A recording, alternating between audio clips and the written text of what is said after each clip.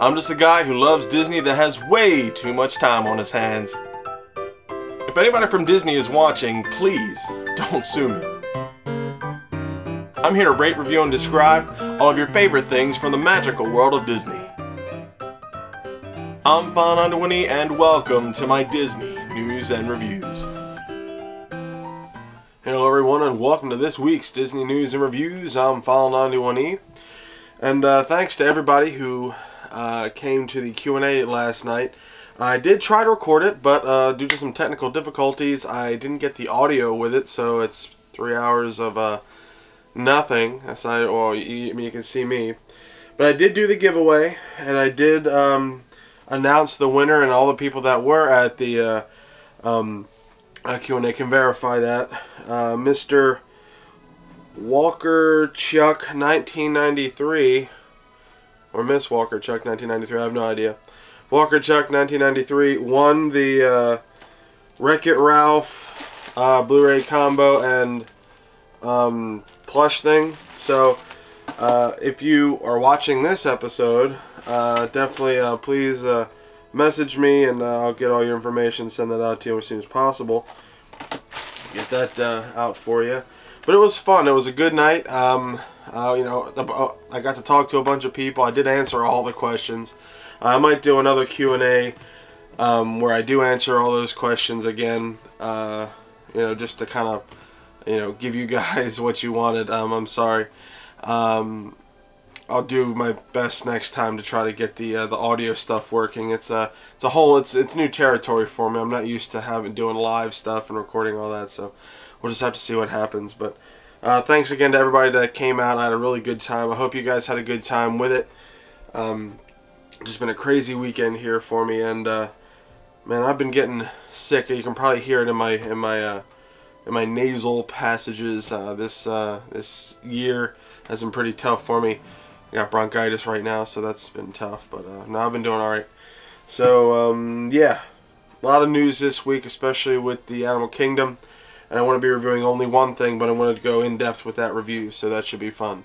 So yeah, let's get right to the news. Tons of news coming out of the Animal Kingdom.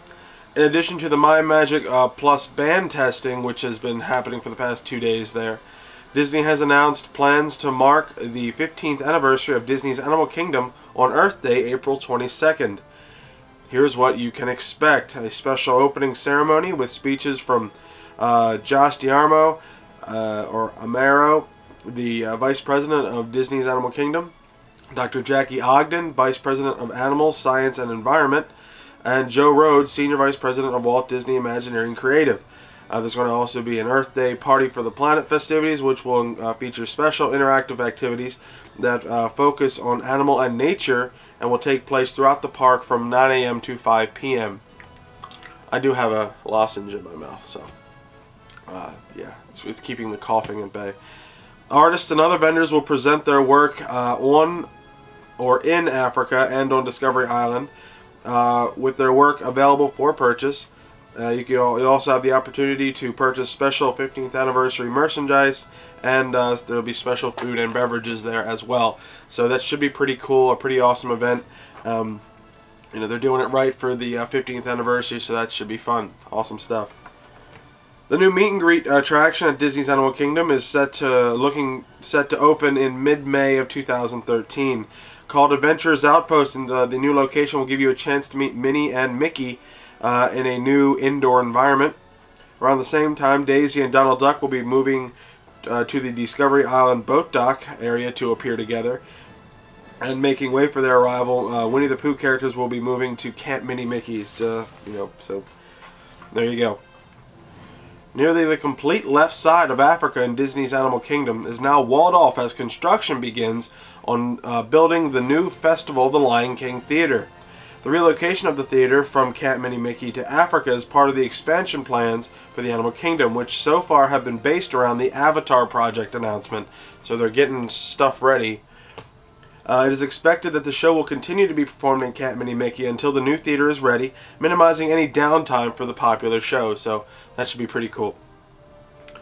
Registration is now open for the 2014 Walt Disney World Marathon, which expands with a new race and promises improvements for runners across the event. Although the Walt Disney World 10K and the Disney Family Fun Run 5K sold out in the first 2 days.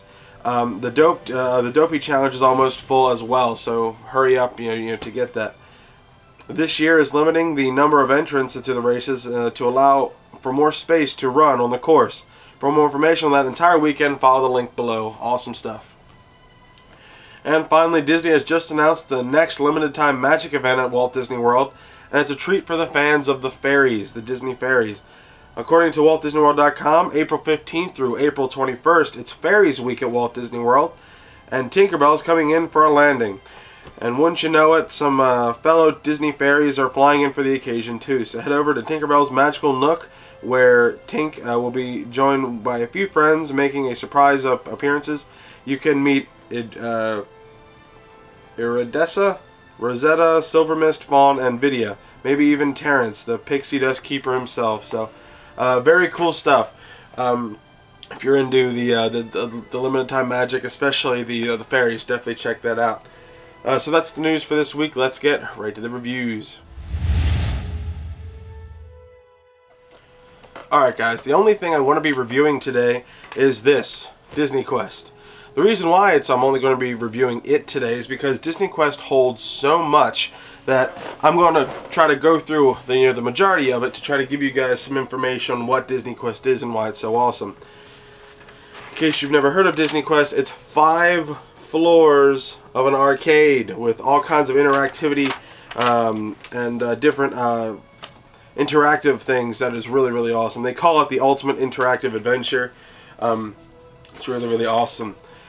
Now this is located in the west side of downtown Disney, and it's called an indoor interactive theme park, and there's 5 floors of non-stop activities to do.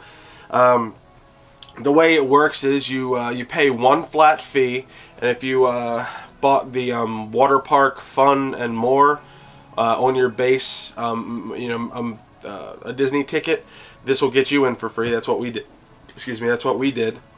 And you enter on the first floor lobby, and you magically take an elevator up to the 3rd floor, which is where you start your adventure. It's just really cool. I want to give you a bunch of information before I start going into the different floors. Now the reason why this even came about, this was pretty popular, and when it opened, Disney decided this was going to be a way that they were going to be able to take the Disney name to places where it's hard for people to get to Disney World or Disneyland. This is going to be kind of like a Disney Light, version of it. So they actually opened one. They were planning to open one in Toronto. I think there was one that was going to be open in Anaheim. But one did officially open in Chicago. They opened it right there in the heart of Chicago, and it closed in 2001 due to poor attendance. Not many people went there, and ultimately Disney kind of said, you know what, let's not deal with all that. I'm sure the 9/11 stuff had something to do with it, because Disney was cutting back because tourism was pretty bad. So they closed that in 2001, and they wound up scrapping all the other different parks and ideas that they were going to do with this DisneyQuest name. But the only other DisneyQuest that still remains open is the one in downtown Disney, and it's really, really awesome and definitely gets some good foot traffic. Now everything in here is free or included with your base admission, to DisneyQuest, except for food and the prize play machines, like claw machines and things like that. Everything else is free. You just hit the button and bam, you're out, ready to go. Originally it wasn't like that. Originally it was kind of like a Dave and Buster's, where you had you paid a little bit to get in, and then you had to buy tokens and things on a card. But Disney decided to just be a lot easier, just to up the price and have everybody just play non-stop. It just was a lot easier that way, and it's awesome that way. It's really good. There are 2 quick service restaurants in here. One's on the 4th floor of the Wonderland Cafe, and that features desserts, drinks, and grab-and-go food items, quick stuff. I've heard rumors that there's even alcohol up there. I'm not sure. if that's there. I didn't notice it there when I went there last time, but then again, we didn't eat in there, so yeah. And then on the 5th floor, food is served at Food Quest, which offers burgers, chicken wraps, sandwiches, pizza, and salads, all the good kind of hearty foods that, real food, I guess you could say, not chips and stuff like that. Okay, so my idea here is to use this map, this awesome DisneyQuest map, to go try, kind of through all the different floors here to try to explain what each is. Now, I got some video and different things, so you're going to see, video go in and out of certain rides and areas. I didn't do 100% of everything on here, so I'm just going to kind of either give you information on what they are, and if I've had personal experience with it, I'll give you, a rating or something on that. So you start on the 3rd floor. You start here, and then you can take the elevators going up and down, whatever, to try to get to floor 1 or floor 5, whatever you want. When we first went up here to floor 3, it was just amazing. I mean, the sensory overload on this is awesome. When you go in here, there's actually you got it's called the Underground Arcade right around here, and it's basically just all the later, all the video games from the 90s to the now. There's a lot of shooting games, racing games, different things like that, base standard arcade games. Then you got the Mighty Ducks Pinball Slam. That's kind of interesting because you actually have to hop on these movable areas. I didn't get on this, but I watched people play it, and you have to shake and move and go up and down, left and right to move your player to to get this thing moving, and it's actually really fun. You got this thing called the Race Zone, which is again all of racing games and different things like that. The Venture Port, which is the central hub of everything. That's where you get the maps, and you can choose which area to go to. You got the classic games. There are classic games scattered all throughout DisneyQuest. Kind of filling in the gaps and whatnot. They have Pac-Man and Galaga and all those other ones. I'll list them in a minute when we get up to the actual classic area, which is cool. Then there's Buzz Lightyear's Astro Blaster, which is hilarious. It's not to be confused with the Astro Blaster in the Magic Kingdom over in Anaheim and Disneyland. This is really cool. I actually got on this. You actually can drive around and shoot these little balls at people. It's like Nerf balls, and it's like a tank attack sort of thing. These are like little go-kart things, little tank things, and you can actually shoot them, which is shoot balls from this little cannon ahead of you, which is really awesome. I had a really good time with that. After that, I believe we went down. We decided to go down to floor 1 to try to see what was going on. So on floor 1, there are only like 3 things, or 2 things, and there's a souvenir stand in there too called the DisneyQuest Emporium. That's where all the souvenirs are. There's also that's where the exit is. But the 2 main rides here, my brother and I actually were waiting for the Pirates of the Caribbean. It's called the Pirates of the Caribbean Battle for Buccaneer Gold, but there was so many people in that line, we decided to go check out some other stuff. But what it basically is you and I think it's like 6 other people or 5 other people, or 6 people total. You walk into these areas, and it's a 3D thing. There's or it's not a 3D thing, but there's like a video screen on the wall around you, and you man this cannon, and your idea is to shoot all these people. You boost the high score and everything like that. It's a pretty fun thing. The other one is the virtual jungle cruise, which you actually get into a inflatable raft, and using a real paddle, you paddle down this virtual jungle cruise. It's a ride the rapids in a prehistoric world and paddle to an adventure. So that's exactly what you do there. You go through and you see some different stuff. There was a ton of people down there for that. Those interactive rides are really, really popular because you get to do a whole bunch of stuff, and it was great. Then we moved up to floor 2. You got the guest gallery, which is where you can purchase your own create zone creation, which is the create zone is you actually make things and you can buy them. You got the Radio Disney Song Maker, which you can create your own CD. You basically go in and lip sync, and you can make your own CD, obviously. The Animation Academy. I saw this. I didn't know what this was. It was a 30-minute class where you learn how to draw your favorite Disney character. That's really fun. Living Easels. Create your own Disney masterpiece. It's a digital thing where you can draw all kinds of stuff. Sid's Create-A-Toy. You can create your own twisted toy. You actually can create your own toy and actually buy it, which is really weird. I saw some people doing it. They actually came out pretty gnarly, pretty cool stuff. You do have to pay extra for that. Then you got this Aladdin's Magic Carpet Ride, which is really interesting because a lot of the stuff in DisneyQuest is all virtual reality stuff, where you actually have to put like a thing on your head to feel or experience this ride. So you have this thing mounted on your head, and you get on this this bike-looking contraption, and you fly through the streets of Agrabah, which is pretty crazy.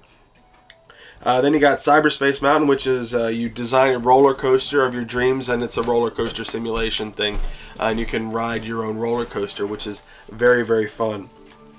Now we move up to my favorite floor, which is floor 4. That's where I spent the most of my time. You got the Sports Arena Arcade, which is a lot of sports video games. I didn't spend my time in there. I spent my time. Oh no, I spent it on floor 5. I'm sorry.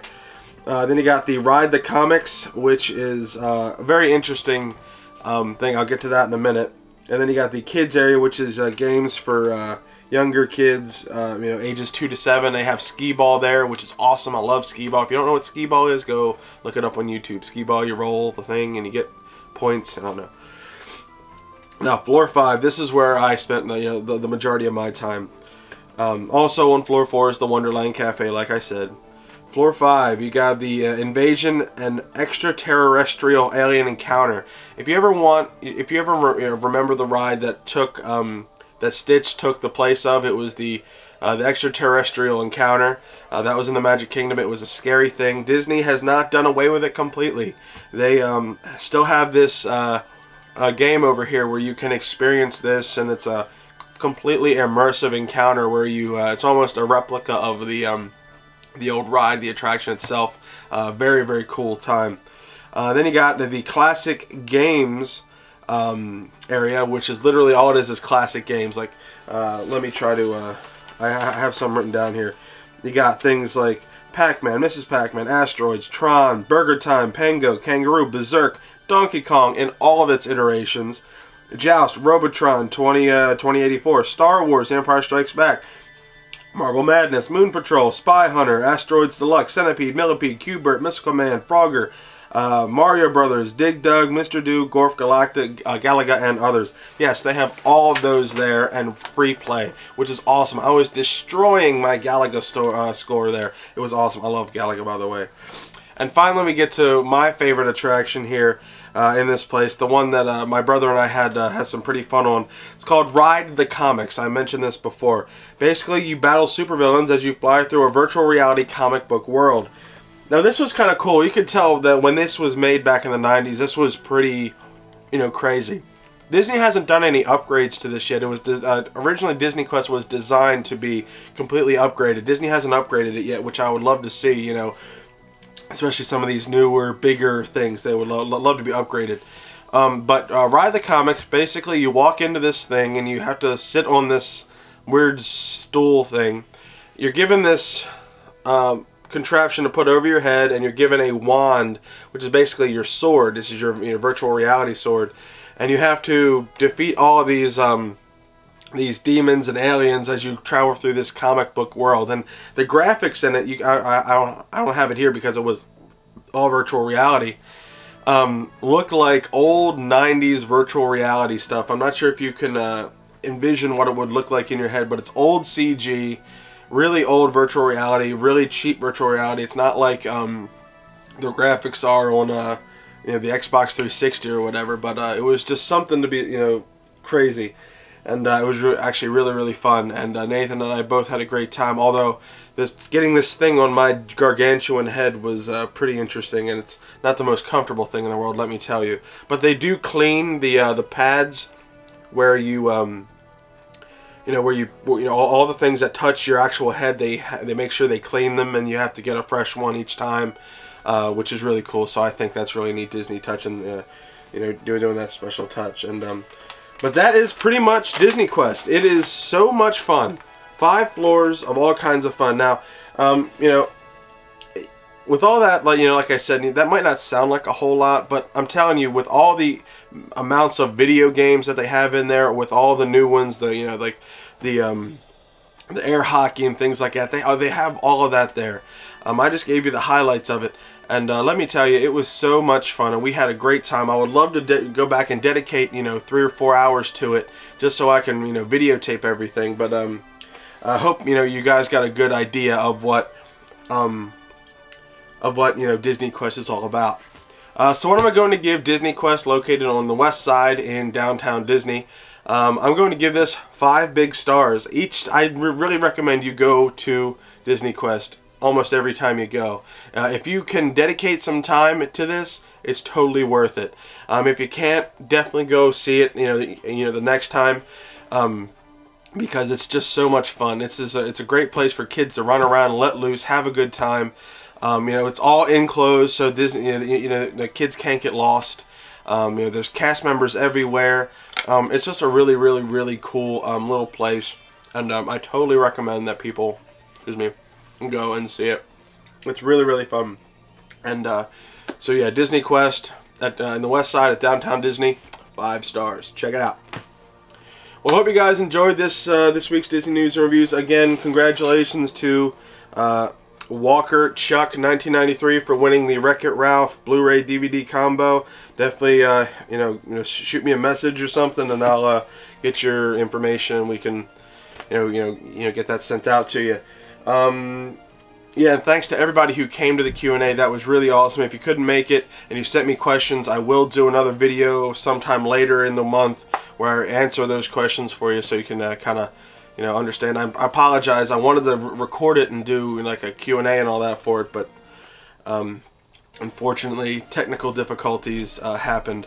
So the only people that got to experience it were the people that came live. So all the more reason to come live next time. I will be doing another Q&A eventually, another giveaway soon, and all that stuff. So don't worry about that. You'll get another chance to chat with File91e.